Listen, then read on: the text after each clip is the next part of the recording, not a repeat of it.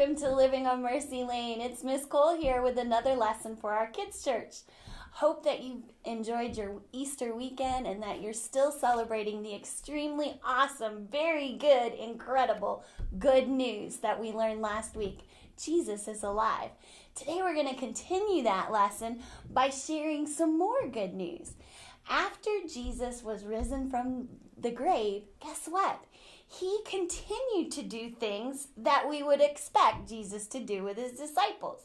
He ate with them, he talked with them, he taught them more about the things of God. And a matter of fact, Jesus hung out with his disciples for 40 more days just to make sure that they knew that Jesus was who he said he was. But you know what? Jesus also did some very amazing things that weren't typical of what Jesus could do before he went to the cross. He would just appear to his disciples who were sitting in locked rooms. Can you imagine? All of a sudden, there Jesus was in the middle of them. Well, as a matter of fact, he was two of Jesus's good friends, disciples who had been learning about Jesus. After the crucifixion, they were walking back to where they lived in Emmaus, and they were talking about all the things that had happened. And guess what? All of a sudden, Jesus comes up alongside them and talks to him. And he's learning, and he's listening. And then Jesus gets to Emmaus with the guys, and the guys are ready to go to their house, and Jesus is going to walk on. But he goes with them to their house, and they break bread. And guess what? After Jesus broke the bread, he disappeared. And the men were like, did not our hearts burn when we listened to him? They knew Jesus was alive, just like the ladies had been saying. Jesus was alive. Well, I brought some fun and interesting items with me today to help us learn the lesson. I've got my pretzel sticks, my gummy bears, some marshmallows, and a few more surprises. How about we get started? I'm going to be reading in the book of John, chapter 20, verses 19 and 20, and then I'm going to be reading from the book of Acts, chapter 1, verses 1 to 11. So in John, chapter 20, verse 19, it starts like this. It says, on the evening of that first day of the week, when the disciples were together, with the doors locked, for fear of the Jewish leaders, Jesus came and stood among them and said, peace be with you. How about we set the stage? I'm going to use my pretzel sticks. So, Jesus, it says the disciples, not Jesus, the disciples were in a locked room. Maybe it was the room where they had just celebrated Passover. So I'm going to use my pretzel sticks, and I'm going to create my very own locked room. There's not going to be any entry. They're all going to be locked up tight. So here we go. Here's the room. And it says the disciples were there. So I'm going to add my gummy bears because they'll be the disciples. So they're sitting and they're talking. They're discussing the things that had been happening. It says the doors were locked. So I'm thinking they were probably scared of all the things that had happened. And they were, wondering what's going to happen to them. So they're all sitting there, and we know Jesus at this time had 11 close disciples. There was probably some ladies like Mary and Martha. They were there. Maybe Lazarus was there too. So they're all kind of hanging out, and they're discussing the things that happened. And the doors are locked because they don't want anybody to get in. And all of a sudden, out of nowhere, Jesus appears right in the center of them and says, peace, be still. Mine don't quite stand, but there's Jesus standing in the middle of them. And he says again, after he said this, he showed them his hands and his side, and the disciples were overjoyed when they saw the Lord.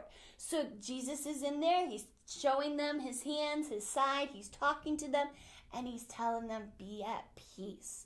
Everything's under control, God hasn't abandoned them, be at peace. So after he just suddenly appeared, guess what? He suddenly disappeared. So the disciples are hanging out. And then if I go over a page in my Bible to Acts chapter 1, it says, in my former book, Theophilus, I wrote about all that Jesus began to do and teach until the day he was taken to heaven, after giving instructions through the Holy Spirit to the apostles he had chosen. After his suffering, after Jesus died on the cross, he presented himself to them. Remember? Ta-da! Here's Jesus. He's popping in and popping out. ta-da, and popping in and popping out, okay? And gave them convincing proof that he was alive. He appeared to them for a period of over 40 days and spoke about the kingdom of God. So just like Jesus had done before the crucifixion, he was again explaining the kingdom of God to his disciples. On one occasion, while he was, here it is, eating with them, he gave them this command: do not leave Jerusalem, but wait for the gift my Father promised, which you have heard me speak about. For John baptized with water, but in a few days you will be baptized by the Holy Spirit. And there you go. So Jesus popped in. He had a meal with them. He shared the kingdom of God. He told them, I want you to stay here and wait, because I've got a promise from the Father. That comforter I promised I would send, he's coming to you. And then it says in verse 6, they gathered around him and asked, Lord, are you at this time going to restore the kingdom to Israel? Remember, some of them were thinking it's just about here on earth. Jesus was talking about God's heavenly kingdom, so they wanted clarity. But this time, guess what? They weren't in there. They were not in the house. They were out on a mountainside. So this is where my marshmallows are going to come in. I need to build a mountain. So mountains are tall and pointy. So I'm going to stick some there, stick one there. There we go. Get my mountain going. Whoops. This mountain's going to have a short side. All right, so there's my mountain. And they're all gathered around there. And they're listening to Jesus. And Jesus is telling them the story. Telling him what he expects them to do. Where's Jesus? There's Jesus. Okay, remember? Let's see, which way does... Yeah, that way. Jesus telling them, wait here in Jerusalem. Don't leave until you get what the gift my Father promised. So you're to stay there. And after he said these things, guess what? He walked up on the mountain, and you know what was there? It was a cloud, a big fluffy cloud. And Jesus went up on it, and the cloud took Jesus up into the sky, and then there was no more Jesus. They didn't see him anymore.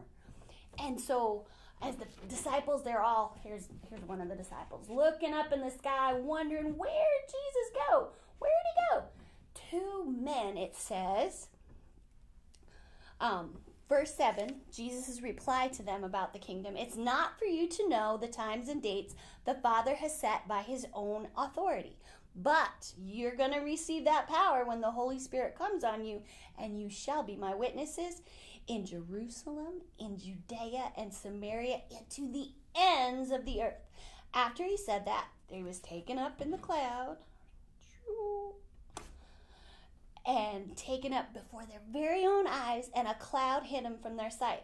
They were looking directly, because they wanted to still see him, into the sky as he was going, when suddenly, there they are, now that's the part, 2 men dressed in white stood beside them. Men of Galilee, they said, why do you stand here looking into the sky?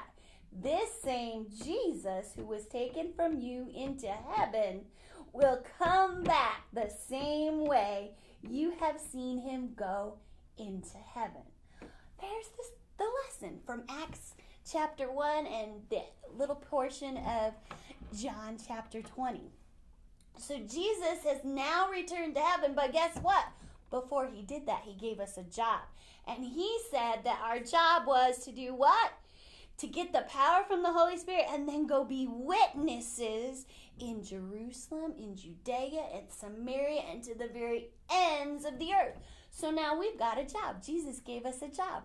We're to go and tell others the good news of Jesus. Will you do that for me this week? Will you tell others about the good things God has done for you? Will you share that Jesus loves people so very much and he wants to have a relationship with them? How about we pray so we have power so that we can do that? Jesus, thank you. Thank you that you died and rose again and you were alive and showed yourself to the disciples. Thank you that you gave us a job to do. We're to be your witnesses. Help us to be that witness. Help us to share the good news of what you have done for us. In Jesus' name, amen. I love you. Remember, stay in the Word, stay in prayer, and stay connected. Bye.